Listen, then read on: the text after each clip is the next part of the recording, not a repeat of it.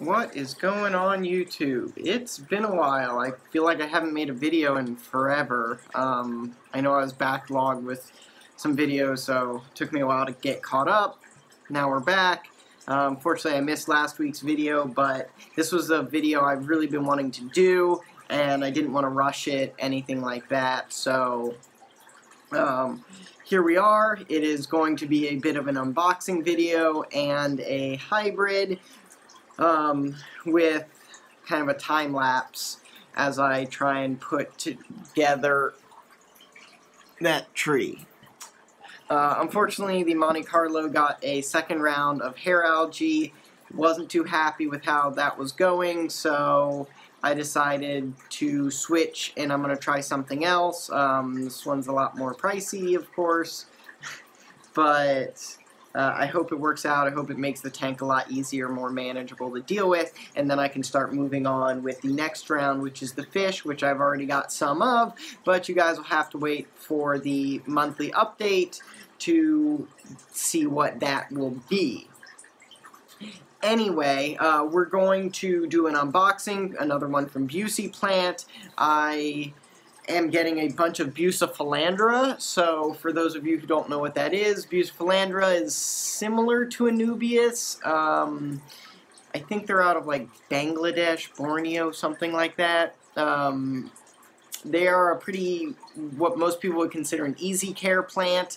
They are also easier to flower, I've heard. I haven't gotten any of mine to yet, but we will see hopefully down the road here if I can get any of them to flower. Anyway, they are pretty easy to care. They come in lots of different varieties, all kinds of crazy names, Brownie Ghost, Ketagang, Purple, or something like that. Anyway, there's tons and tons of different varieties of them, so lots of different leaf shapes. Downside, unfortunately, is that they are not being farmed a lot currently because they're pretty new to the market, and they are being over-harvested in their native countries, which is unfortunate. Now, some people would argue it's hard to find a credible source. I can't speak for Bucephalandra's credibility as to where they get theirs from. If it is the unfortunate case of being over-harvested, I guess I would be guilty of that, and I apologize, of course. But here's my 2 cents, is that if that is the case, at the very least, we can hopefully get them into the hands of some seasoned aquarists. Not really saying I'm that seasoned, but I've had some luck with some plants recently, to try and propagate them, grow them, multiply them, and therefore there will be more farmed ones in the market so that we won't have the need for these over-harvesting in their native countries. So that is something I'm kind of working on with this tank. Anyway, I've got a lot of different varieties. I'm going to break this box open because I haven't gotten to see anything yet, and I'm super excited. I have a strong suspicion that this is not going to be enough, and I will either have to get more or just be very patient. We'll just have to see how much space needs to be filled in. So anyway, without any further ado, here we go. Here's the box. And then you guys will get to see me attempt putting this all back on the tree. Another nice sticker, maybe? I'm not really sure. This is a weird, like, feeling material, so might be a sticker. I'm not entirely sure myself. Anyway, moving on. As always, packing list, great. Keeps it easy for me to look, see what I got, try and identify some of these for you all. As always, another sticker from Bucephalandra. I haven't figured out where I'm going to put the first one, but hopefully that is maybe a computer or something. Not sure. Anyway, of course, the DOA policy, which I appreciate because this has worried me. I didn't add a heat pack, but I hopefully they ship fast enough that it didn't die. So anyway, this will be our first one. Let's see if this focuses. This will be Kessel Dark Green. So look a lot for rounder lobes. There's lots of ones with like wrinkled edges, more narrow leaves, things like that. So they come in all different shapes and sizes. This one, it's more rounded, I would say, and it has that darker green color that I think will be good on a treetop kind of canopy idea. So then right here we have the Black Pearl. So it'll probably take some time for these guys to start differentiating themselves, depending whether they are immersed grown or not. I don't know how well you can see that, but again, it looks pretty similar to the Kessel Dark Green, which I expect out of most of these because they are smaller, they need some more time to grow, and they also could be immersed grown, which means their leaves need to kind of transform, if you will. Anyway, Purple Mini. I got a mini clump of this, so this would be 3 to 5 plants. This is a little bit more expensive. The other ones were only 10 leaves. This is supposed to be 3 to 5 plants. I'm not really entirely sure what that means in the long run, other than just more. But you can see there's a nice clump. That way, hopefully, it'll fill in with more leaves, which I can see a few little sprouts already growing. And you do see a little more color differentiation in this purple blue. So we'll see if it actually turns purple blue, but that'll be a hope. So I think that'll work out well. Again, all of these are going to be pretty similar. This one looks like brownie blue. So this guy, this might be a little too big leaves. Like these leaves may be a little too large for what I want. So this could end up actually going either into the 4D tall here as one of the plants along the side, or more likely I will put it in that guy as just some kind of other type of fern idea and let that start growing. Actually, it looks like I have 2 separate plants here, so I might cut this off and start 2 different plants. So we'll see. Maybe put them in both tanks. Alright, on to the next one anyway. So this doesn't take 30 years for you to watch this video. I'm not trying to make a movie here. Anyway, alright, so this is a peacock. I actually like the different colors. You can actually see some different shades of green in there. And this one I may actually put, I think I'm going to put it in the tree. Just because I really need all of these plants to go in the tree so that it's a nice full effect. But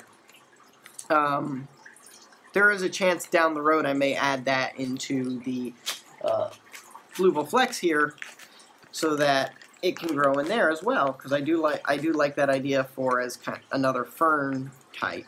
Ooh, this looks like it's a 3 to 5 clump. So this is a purple blue. Oh my! This says 6 to 10 leaves, which, if I'm being perfectly honest, this is way more than 6 to 10 leaves. So that's really nice. I'm super happy with this just really nice clump of purple blue there. So thank you, Bucephalandra. There's a lot. I definitely got a lot on some of these orders. I can tell that they are well full, many more leaves than what I was purchasing, which is always appreciated. So here's another mini a clump. This is mini coin. These have really small round leaves, so that's kind of why I got it. I wanted some of those smaller leaves to help fill in different areas as needed. Those small leaves can really help fill in some tougher spots in that tree. So now we have Brownie Jade. And I'm really going through all of these just so I know it looks repetitive, but just so you guys get the idea that there are many different kinds. They come in many different shapes and sizes, and hopefully to educate you all or get you guys interested in something like that. So maybe you could look into getting some of your own down the road. So this brownie jade, again, rounder leaves, kind of a bit more elongated with a bit of a crinkle, you can tell right there, and it does have a very dark green color, so it may end up being more green or more brown, rustic red looking color as it gets a bit more full or gets under some better lighting. We will have to see. Alright, so this is Brownie Phoenix. This one actually came in a pot. So the pot ones are about the same price as a mini clump with about the same amount as a mini clump. It's just much more compact, but I appreciate that because it'll be multiple different little plants, so I can put them in multiple different spots. You do see some different colors in there and a nice striation pattern, I can tell as well. So that's really cool. Right here we have dark green wavy. So looking at it right now, this looks like it's going to be a bit too big in terms of leaves. So this one may end up, ooh, and a special gift, this one already has a flower. So that's what a Bucephalandra flower looks like a lot. I think they can come in different colors, but usually they're pretty small, something like that, and I do know that white's pretty common. Anyway, some of this is definitely going to go in the 40 tall, but probably along the rock work. Some of this is definitely going to go into the fluval flex, and if I still have some left, I may even put it into my 40 breeder to try and grow some more of this, because I really like the way this looks. Unfortunately, it's too big and too dark for the tree itself, or for the idea I'm going for, but it will definitely go excellent in some other spots. And I really do like the fact that it is just like super dark, that really dark forest green.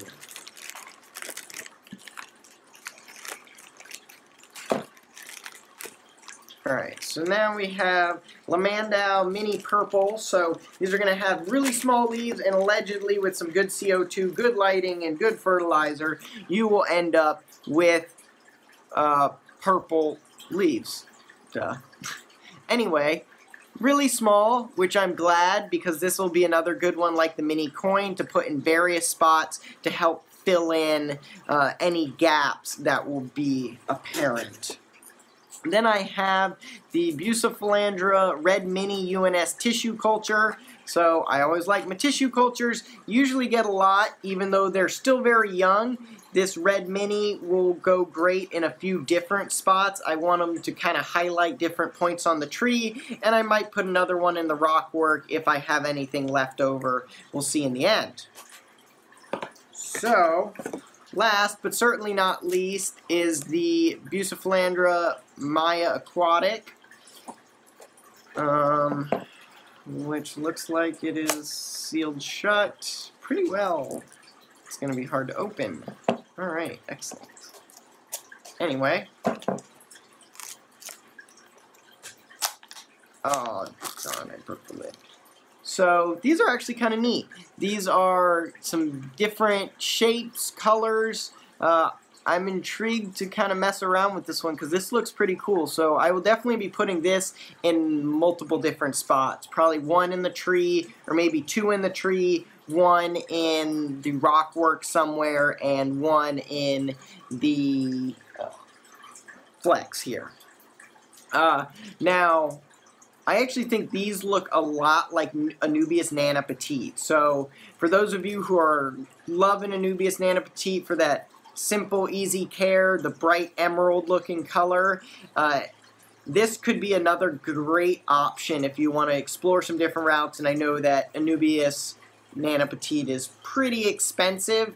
These leaves are a little bit bigger, but they do have a very similar shape and design from looking at it right now. Now, how they do down the road, or if they change colors, striations, things like that, remains to be seen, but at first glance, I would definitely do this as a substitute for a Nubius Nana Petite in other tanks down the road, because it was a lot cheaper, and I prefer the Bucephalandra, personally. So anyway, now that is everything. I have finally unloaded this box, and I am going to get to scaping this tank in a minute. I have to drain it down a little bit more, and then I'm going to get to work so that I can have the plants outside of water. So I'm going to do everything with the water drained down so I can do working with my hands, making it a lot easier on me. And then we'll fill the tank back up, see if anything floats, put it back down, and hopefully we have a nice, beautiful, finished tree. So, here we go.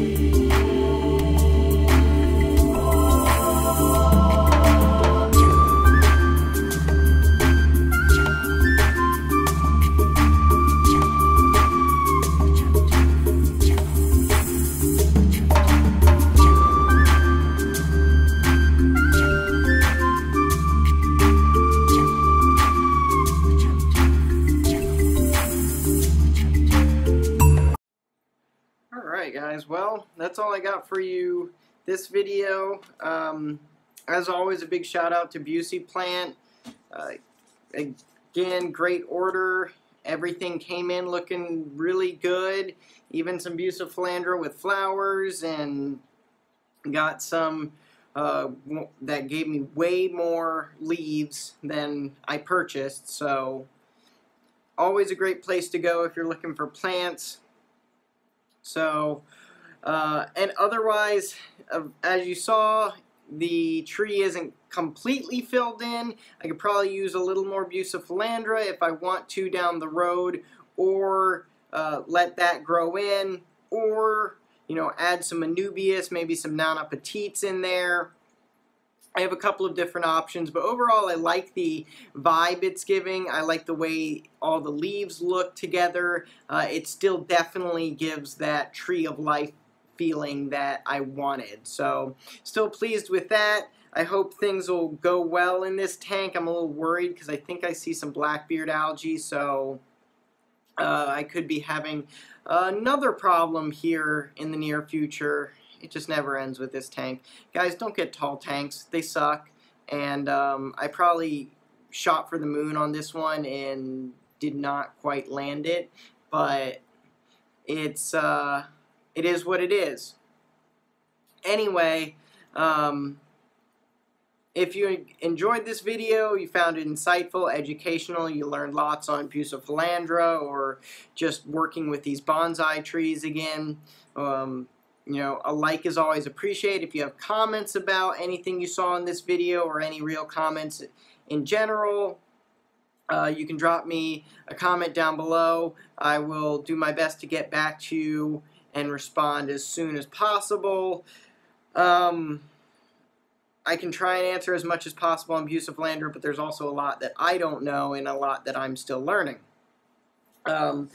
Anyway, if you're not already subscribed and you enjoyed this video and would like to see more stuff like it, you can always hit that subscribe button, and that is greatly appreciated. And as always, share this with your friends, your neighbors, your co-workers, the guy down the street, the guy driving his car across this or down the road. I don't care. But sharing the word is great to help me get started. I know I've had some stumbling blocks, and I have not done my part on the fitness videos, but I'm hoping to start redeeming myself on that front here in the next couple months.